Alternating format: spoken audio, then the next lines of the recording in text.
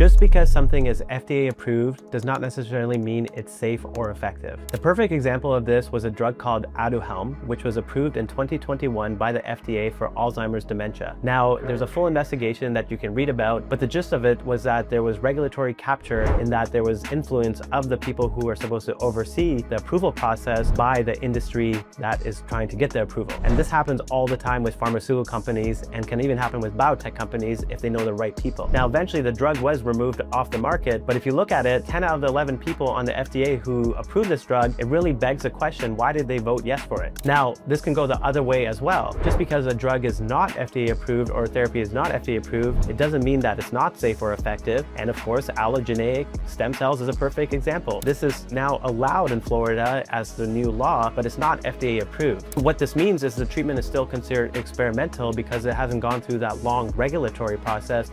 But again, there are surgeries such as meniscus surgery for degenerative meniscus tears that don't have really good research outcomes but are still offered and covered by insurance. So the word experimental is a label that's just really to denote if it's gone through that long regulatory process, not necessarily to denote safety or efficacy, because again, these cells have been used in other places of the world for many years and they have a lot of data backing up their safety, and we need more studies to do and establish efficacy. But that's the whole point of having this real world evidence and ongoing clinical trials, so we can have that evidence base.